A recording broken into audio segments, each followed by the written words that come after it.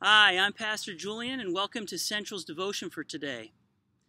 We're going to look at Philippians chapter 4, verses 5 to 7.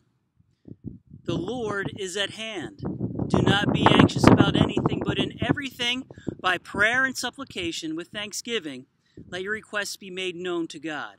And the peace of God, which surpasses all understanding, will guard your hearts and your minds in Christ Jesus. Right now, we live in a time of great uncertainty. We're hearing mixed messages from people, and it's confusing. We're hearing mixed messages about COVID and how long we're going to be in these stay-at-home orders, and when businesses can open up and we can meet like we used to. And so we just don't know what's going to happen at this point. We have to lean on God. And this passage gives some perspective, because we're not just dealing with the COVID crisis. We're dealing with the regular everyday stuff in the midst of the COVID crisis. We're losing patience, perhaps, with family members and loved ones. We might be grieving. We might be going through personal anguish over something that's happened. Whatever it might be, I believe that this passage is going to help guide us in the right direction. The Lord is at hand.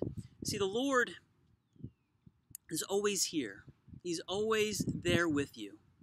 And He doesn't just disappear and go away. He's there. He's by your side. Especially those who believe in Him, He's there in a very special way. And even if you don't feel Him with you, even though your prayers might not be getting answered the way that you had hoped, He is there. He is always there. And we need to be aware that the Lord is at hand. Do not be anxious about anything. Well, that's easier said than done. I think if all of us had a switch that we could turn on and off with anxiety, it would be switched off all the time.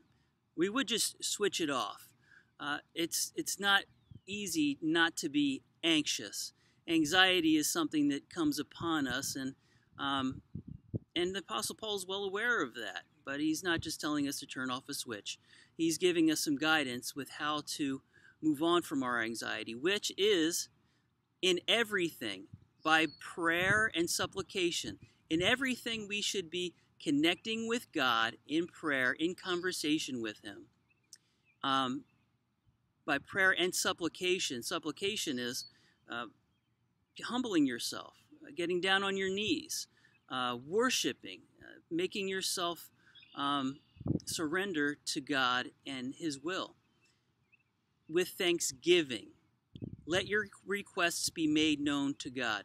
So with thanksgiving, you're supposed to let your requests be made known to God. Thanksgiving, even if the world is crumbling around you, to find something to be thankful for and lift your requests up to Him, whatever they may be. We might feel like we don't have our prayers answered the way we want to have our prayers answered. That might be the case, that we aren't getting our prayers answered the way we would like them to be answered. I know a lot of us are praying for the same things right now, and we haven't seen a lot of progress. But we just need to keep praying. We need to keep praying and be thankful. And be thankful. Find those things in our lives to be thankful for. Even in the worst case, people can find something to be thankful for and be thankful to God for it. And so when you do this, it doesn't say the requests are going to be granted. It doesn't say God's going to grant all those requests that you make when you ask Him in thanksgiving.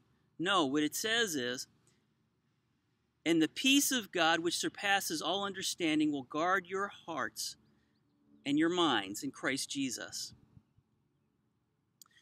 This peace of God that surpasses all understanding. See, what we understand is we're going through a bunch of junk right now in this world.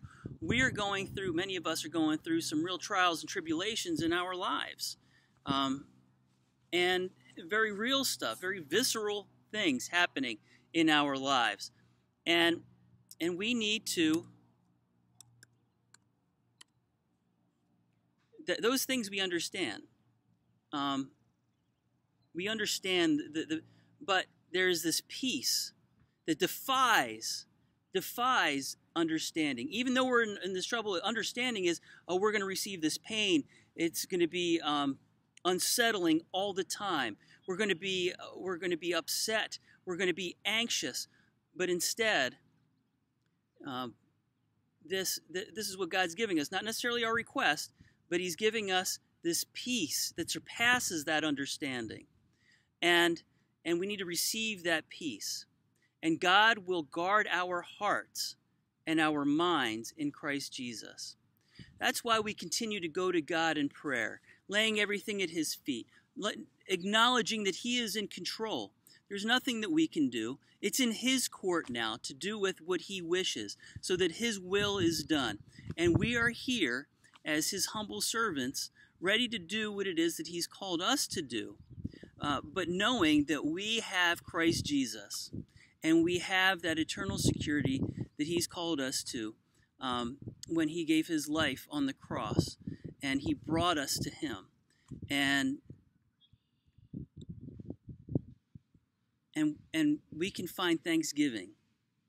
We can find thanksgiving in that, and peace knowing that He is in control of everything, and wanting to receive that peace at this time.